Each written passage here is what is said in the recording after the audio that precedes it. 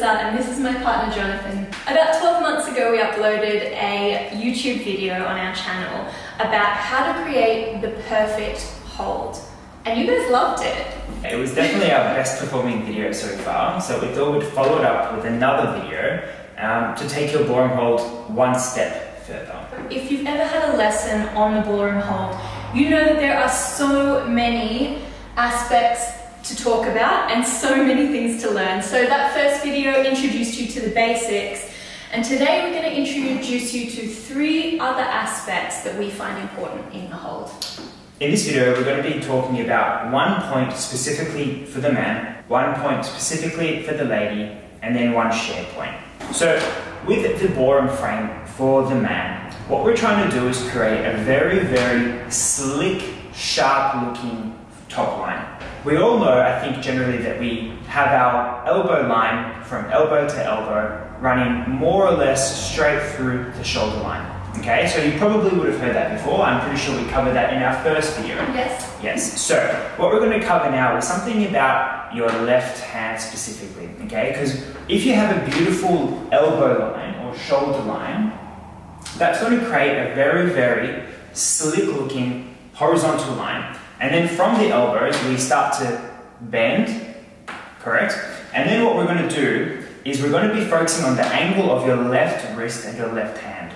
So what we're trying to do is actually to keep the palm facing forwards the whole time. So what we don't want to allow is for your wrist to kind of turn in. And what we definitely don't want to allow is for your hand to turn and rotate to the right, so it becomes a little bit more vertical. That creates a much rounder look to your frame, okay? So we want to try to avoid that. We want to try to keep your left hand as flat and as sharp as we can, okay? So when I present the hand to the lady, I'm trying to present a flat top of my hand so that my index finger is parallel to the floor. That's going to create a very clear target for the lady to aim towards with her right hand. So keeping a nice sharp line from elbow to elbow, and also making sure that you have a very clear line for your left hand to follow. I would love to show you guys how this looks. Just focus, so we're going to take hold quite a few times in this video, but this time just focus on the man's left arm, yeah? And maybe Jonathan will show us a couple of wrong ones and a couple of correct versions. So this is the good one, okay? So you can see that I've got quite a strong angle in my left wrist.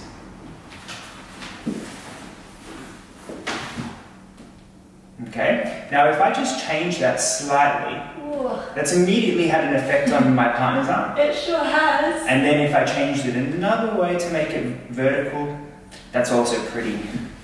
Doesn't feel very good, I have to say. It's very difficult to maintain what I want to do with my right arm. Yeah. So I think that's a really important point that all men learn, because it makes you look better and it also helps your partner to look much better straight away as well. Yeah.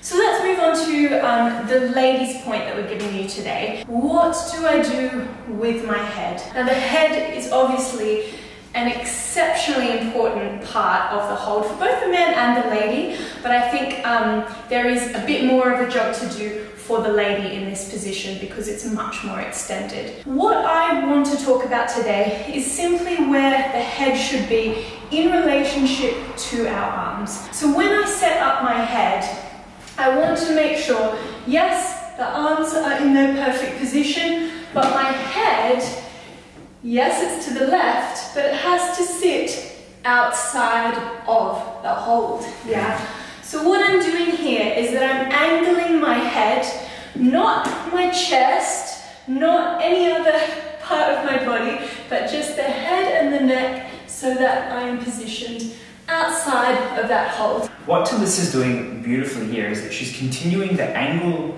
of her upper body into her head. So what would happen if Talysa had a beautiful curve through her body, but if her head was a little bit upright, you can see that the head is kind of slightly disconnected to her shape, or it might make her shape smaller in her body as well. Correct, and I feel a little bit underdone. So what I'm thinking about here is that my chin a very good and easy guide is that my chin is always staying outside of the hold. So I consider everything in front of my arms, the inside of the hold, and everything behind my arms is the outside of the hold. And that's where I want my head to be. I don't want it to cross that line and enter the inside. I want to keep it on the outside. Now, my last tip for this point is that when we are moving our head from left to right, you'll know that our promenade positions and some other very special positions, we quite often have our head to the right. We don't want to let our head enter that inside position at any point. So even when I am looking to my right, I am on the outside of my hold. Yeah, and if I transition, I'm not going to look into the inside of the hold. I am staying on that outside. That was very good. Let's try together, and I will show you how it works with my partner.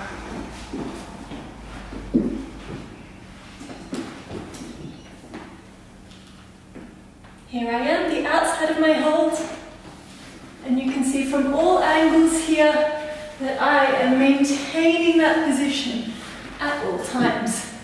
Now, if I show you the wrong position, this is me with my head still left, but I am inside of the hold here. Much less dynamic, much less space. Very simply transitioning from here to here, you can see the huge difference and impact that it has. Massive difference. Yeah.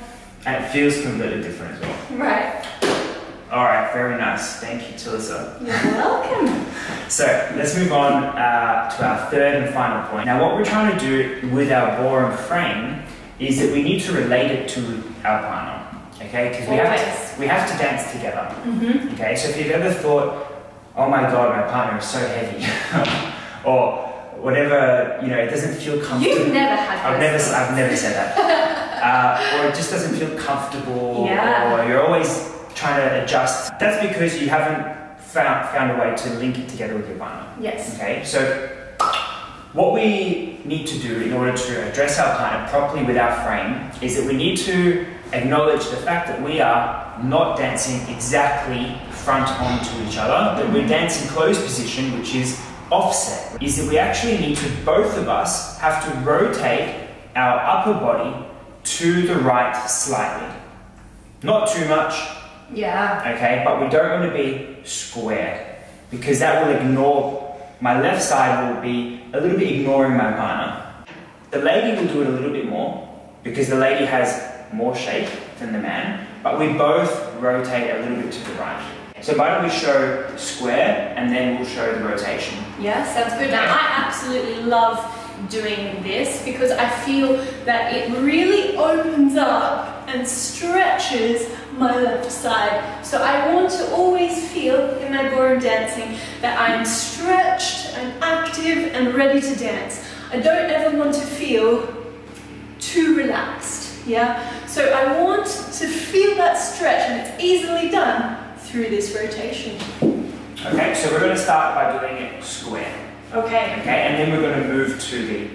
Okay, so still perfect hand, perfect head, but we are square. We're a bit square now, so you can see we're a little bit central. Okay, so what we're both going to do now is slightly rotate to the right, the upper body. So from square, rotate. This actually helps my head position immensely.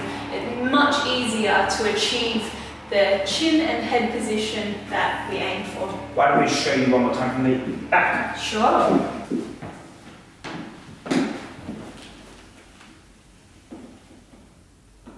So you can see that we're a little bit square here, and then we're going to rotate slightly to the right. And it feels much bigger. Very nice. One thing I will add to that is that the lady should start thinking about this slight rotation and this opening of the left side before she even takes hold with the man. So I very much try to approach my man after I've taken hold of the right side. the right hand rather, I stretch open this left side, and as I walk in, I commence that rotation as the man does. That felt even better. That's the 3 points that we've chosen to talk about today. Don't forget them. What's the first one? First one is making sure for the man that you're aware of the angle of your left hand and keeping it nice and sharp. That's it. Second one is making sure that we have the positioning of the lady's head correct. Which is outside the frame. Of the hold. Outside the frame. That's it. And then the third one is for both of us, which is to project the left side slightly forwards and to the right to acknowledge our partner better. Alright, well, we hope that you have found this video and information useful. We hope that you can practice it on your own and with your partner and see some progress. Yeah, we want you to have a beautiful looking ballroom hold, and we hope that these points help it. If you've gotten this far through the video, which would be amazing. Love to see. Just throw a dancing emoji in the comments so that we know who's gotten this far. We'll be very impressed to see who makes it all the way through the video. And also don't forget to subscribe to our channel because we'll be posting more videos very shortly. We sure will. Alrighty. Happy dancing, guys. Bye.